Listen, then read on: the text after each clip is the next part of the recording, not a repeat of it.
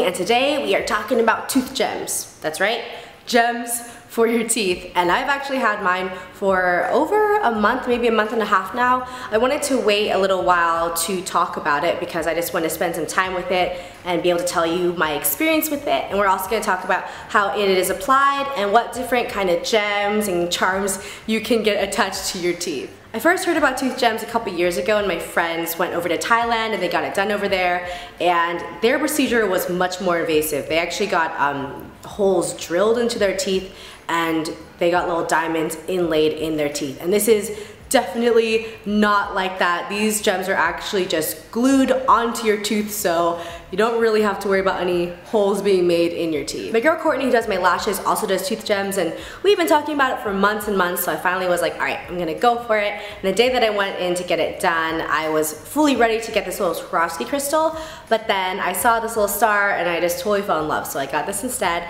So right now we're just gonna talk about the steps of getting the tooth gem done, which literally takes a couple minutes. First, she just has you wash out your mouth with some mouthwash, and then she actually cleans the tooth for you, make sure it's totally dry and prepped.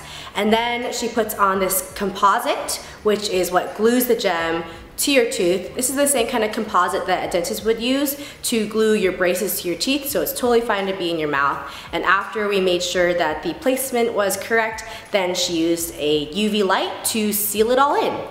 And that's pretty much it. This is a very straightforward, non-invasive procedure. I mean, it's like slightly invasive because she's doing something in your mouth, but you don't feel any pain. There's nothing to really cringe about. The gem will typically stay in your mouth for up to 6 months, so it can just fall off on its own, or you can have a dentist remove it for you. It's a very straightforward thing for a dentist to do. But what Courtney suggests is you should have the glue removed by a dentist. You shouldn't try and scrape it off yourself. And I knew that I needed to go to the dentist in like the next couple months, so I decided to get it now, just in case I really didn't like it. But I really like it, so I think that if I got this one removed, I would just get another one in its place. There's so many different little charms you can choose from as well. Like I said before, you can get a Swarovski crystal, and in that category, there's a lot of variety. You can get different sizes, colors, shapes, and you can get little charms like Nike swoops, your astrological sign. There's a really cool one that's like a little money sign, and I got a little star. It's just, I don't know, it's awesome. I think you can get so much variety, and depending on your placement, you can either be very obvious or very discreet.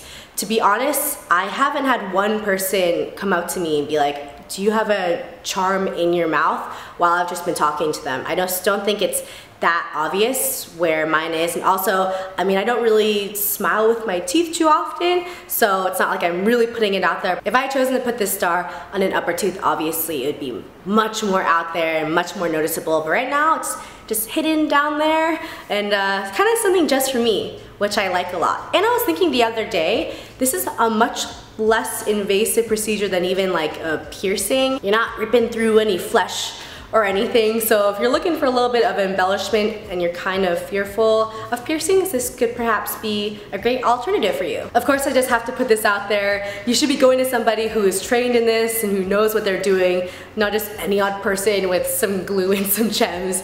Definitely do not do that. If you're in the LA area, you can contact my girl Courtney. She has 2 locations in Silver Lake and in Santa Monica, so I'll provide all of her information down below. And she also, like I said, does my lashes. I haven't gotten my lashes redone from her since I got my tooth gem, which, like I said, was I feel like a good month and a half ago, and some of them are still going strong. I'm not wearing any eye makeup right now. I just put like a teeny bit of mascara on my upper lashes, and I just went to Korea and to Tennessee, and especially in the Tennessee humidity, my lashes lasted, so I'm very hyped on her work. Thank you so much for watching this video. I hope it was interesting or informative to you at all. If you'd like to see more videos such as this one, please subscribe and I'll try more crazy services to review. Also, if you have any questions about tooth gems, go ahead and write them in the comments and I will try and answer them to the best of my ability. I love y'all, and I'll see you in the next one. Bye!